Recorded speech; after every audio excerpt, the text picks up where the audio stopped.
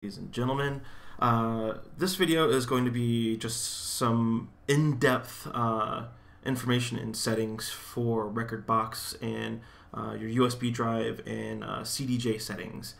It's some of these things are going to be really helpful in your usage on CDJs, where you can load settings right on the CDJ from your USB by hitting the menu key right when you plug it in. So you can have like automatically turn quantize on, enable auto hotkey, set various other settings like locking the needle search if that kind of fucks you up sometimes, or or setting vinyl mode on the jog wheel, things like that. Just generally useful settings that I've learned over time and from other DJs, but that I never really see videos for or people talking about too often, just because it's just kind of word of mouth kind of shit. So here we go. Addendum from last video. I was able to fix the Q-Sync issue I had for a couple other songs. It was just a database error in RekordBuddy. I just reset the database by holding Alt/Option when launching RekordBuddy, and it just resets the database. I just do a full sync and it fixed it. As you can see, like I have cue points on some of the songs that did not in the previous video. So let's get right down to it. Let me clap some of these down. My USB drive I have named R2 because I generally carry around at least 2 USB devices with me when I'm playing, so that if one corrupts or if one just doesn't want to work for some reason, I have a backup, at least one backup. You can do 4 or 5, however many you want to spend money on. One thing I always recommend when removing your USB from a CDJ is using the USB stop button, holding that down until that USB drive is dismounted to pull out. Because if you just go pulling it out willy-nilly, that can just make your drive go corrupt. I've seen it happen after somebody did a fresh export on a drive, they put in a CDJ, they didn't hit that USB stop, they pulled it right out, they tried to put it into another CDJ, and it was done. They had to do a full-blown format and re-export from Rekordbox. It's wasted so much time for them. So just be careful on that. So getting to the settings, first we're going to go into Rekordbox, like the Rekordbox preferences. You're going to go to the My Settings tab first. These are my settings. These are ones that I personally prefer. You can change them to however you like. So I kind of do a mini explanation as best as I can for some of these. So like play mode single instead of continuous. So that when one song is done playing on a deck, it just stops instead of going to the next song in the folder or playlist. Because that can kind of fuck you up sometimes. You're just like, what's going on? If you drink a little too much or something. If you're playing on an actual CDJ, not an XDJ, leaving the eject load lock unlocked so you can pop out CDs in and out if you're using CDs, makes things quite a bit easier.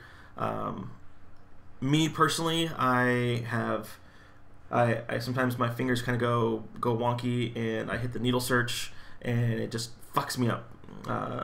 Most of the time, it's when I'm pre-queuing, so it doesn't fuck me up too bad. But I always have I set the needle lock to be locked, so that if I tap it on the screen or on the bar, it doesn't do anything. It's just something I've found to be fairly useful for me. If you're not as clumsy or sloppy with your fingers as I am, go ahead and set it to unlocked and go from there. I like having quantize turned on just because I set a lot of loops for bringing songs in and out, and having it be on beat is very important to me and very important to sound in general. Being offbeat just sounds really bad. Setting it to 1 beat is what I use. You can set it to half beat or whatever you prefer, whatever works for you. It's kind of a personal choice on there. You want hotkey auto load on, so that when you load in a song, you're going to have your hot cues there. Because if you don't have that on, you have to manually tell it to load your hot cues after you load in the song. It takes a little bit more time. You can also make your song loading take a little bit longer, but if you're doing things right, it's not really that big of a detriment. The hot cue color, I like that. I like it just because it gives me better visual distinction at a glance. It's kind of one of my big things is at a glance. The auto cue level, I've never really. This is the default setting. I've never really tried it to be anything different than this, but whatever, it works. The slip flashing, it's kind of helpful because like if you accidentally hit slip mode, some people like slip mode, some don't. It's kind of dynamic on how you use it. It just flashes some of the lights on the deck when you enable it. If you have this setting off, it won't. And you'll never know until you're hitting the jog for something, and it's just slip mode. On air, the on air lights are like on CDJ 2000s are the little LEDs on the jog wheel ring, and that will white, blue, red, and blinking. You can turn that on or off here. Jog brightness, I always have that on bright because it's just nice looking. Jog indicator, it's nice. If you have a disk drive, having this on bright is kind of helpful in a dark club. If you have it off, you might just be fumbling your CDs and be like, what are you doing? I speak English. I don't really speak any other languages. There you go. LCD brightness, I have it at 3. That's typically bright enough for pretty much every environment I've spun in, including in daylight. Time mode, I like time mode being remaining instead of elapsed so that I can kind of count down better.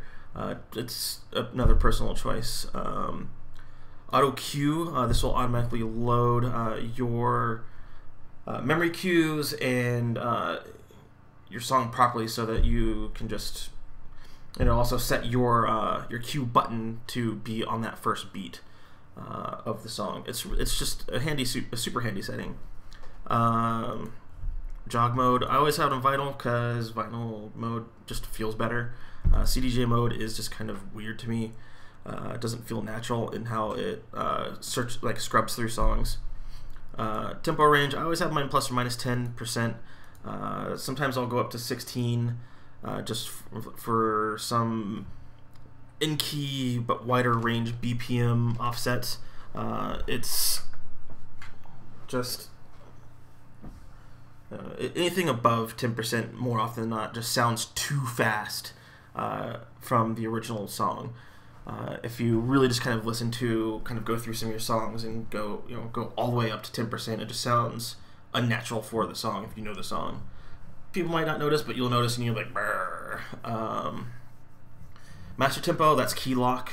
Makes it so that when you adjust your pitch fader up and down, you don't get the sounding stuff that just kind of sounds terrible when you're pitching up and down, or if you're using the jog to beat match. It doesn't give you those funky warbling sounds.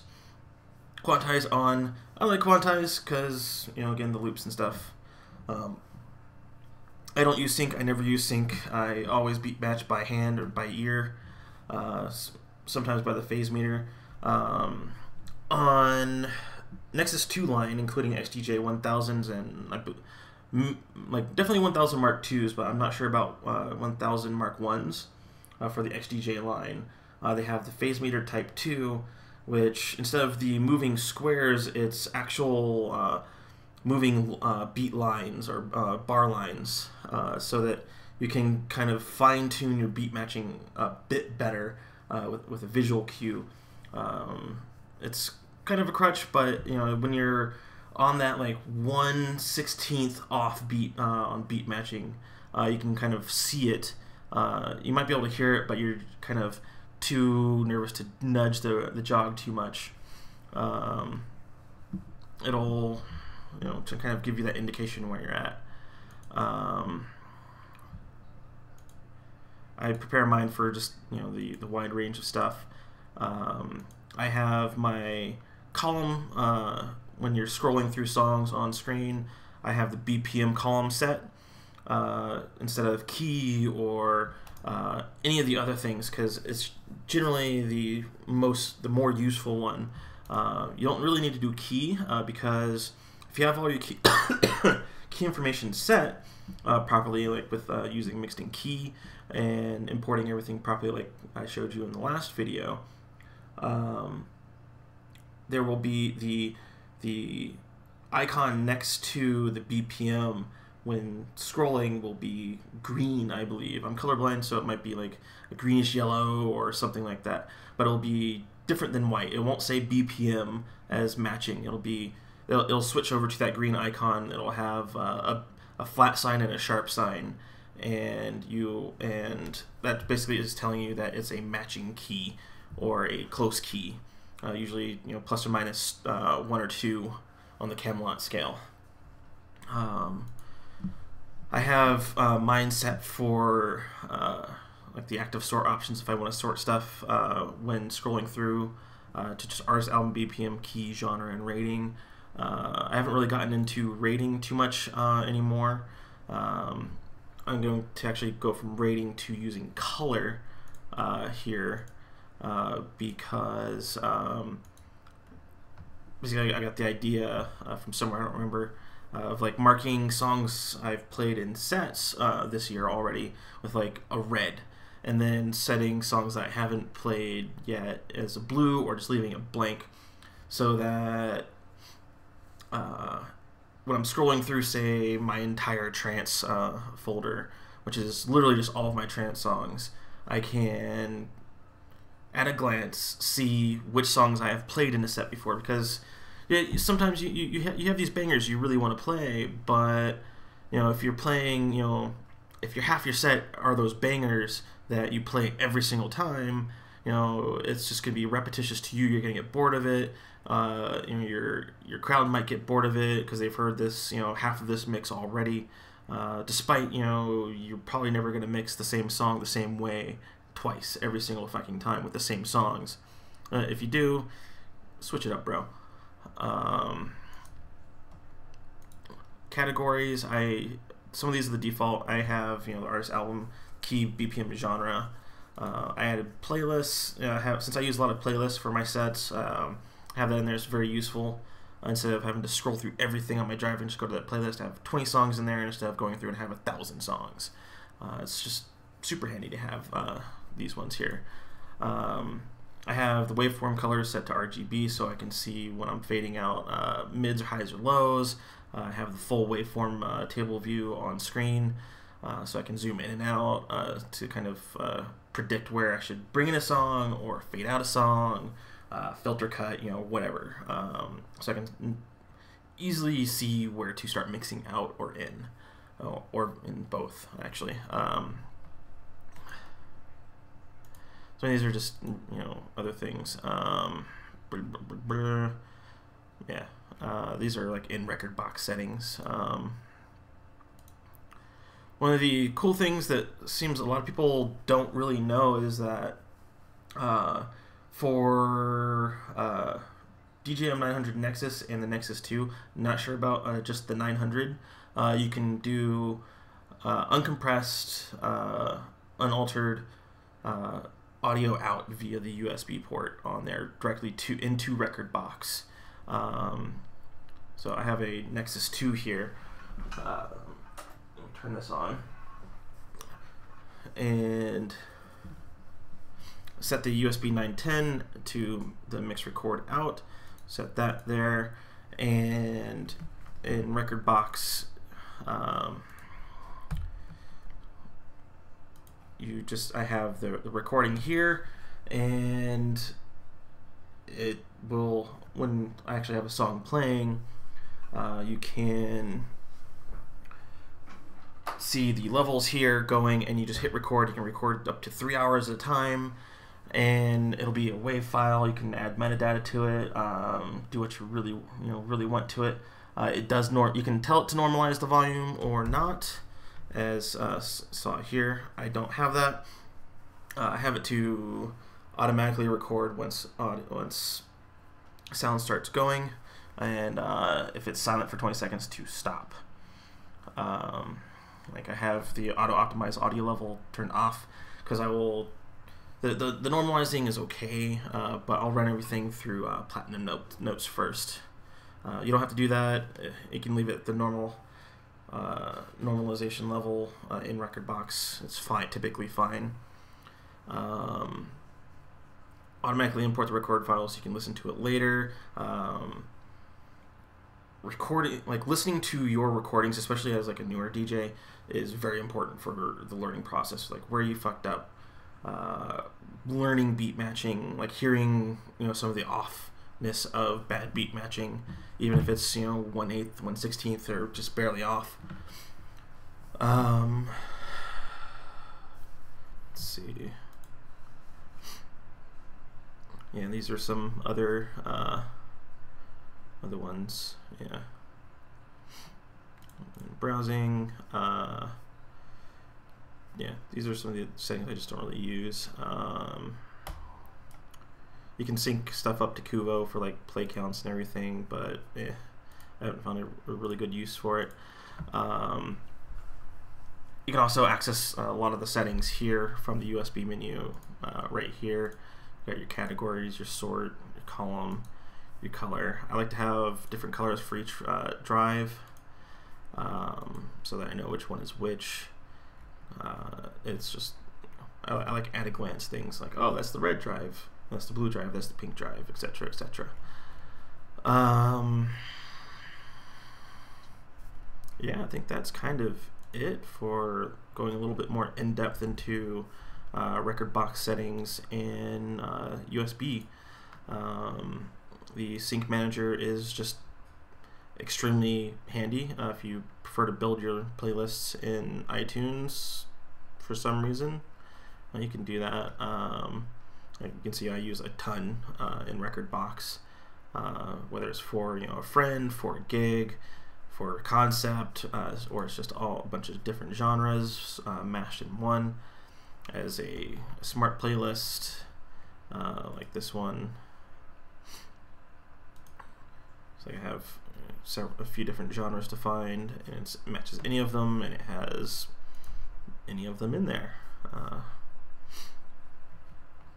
And same for drum and bass. These lists get dynamically updated as you add music to your collection, so you don't have to go through. And when you open up Sync Manager, if you have these set to sync on your device, you just do this and that, and it'll automatically export any new songs and remove any old songs. Thankfully, Rekordbox will ask you if you want to remove any songs off the USB first, at least the first time you do it, and to free up space. And if it's out of your collection, it's out of your collection. One of the cool things that Rekordbox 5 brought to the mix was being able to plug in somebody else's exported USB and being able to basically read their database off of the drive and either import directly from the drive, including all of the cue points and details, into your own collection, or if you're using Rekordbox to perform with, like with a controller, or using HID mode or MIDI mode with Club Gear for some reason, you can do that. And it's a new feature. It's been a long-awaited feature. It's very nice. Because I believe before it just wouldn't do it. Let's see. I just popped in a USB to one of my CDJs. I loaded the red drive. So let's dump here. Let's drop here, and something out of the test playlist from the previous video. Let's do that. So keep an eye on the master out there. Let's see, let's turn this up.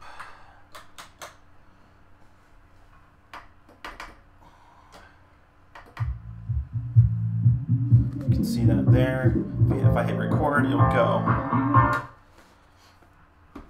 And from there, you can just record all day. You can tell it to automatically split and keep going, and keep going, and keep going, and keep going. You still have to lug your laptop around. I'd highly recommend getting a digital audio recorder of any sort, because the back of most mixers will have an RCA out. You can just RCA to TRS or XLR or whatever.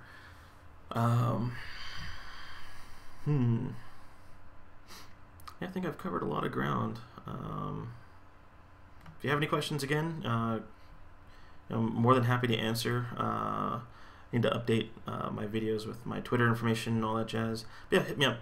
Throw a comment or question, whatever. Thanks.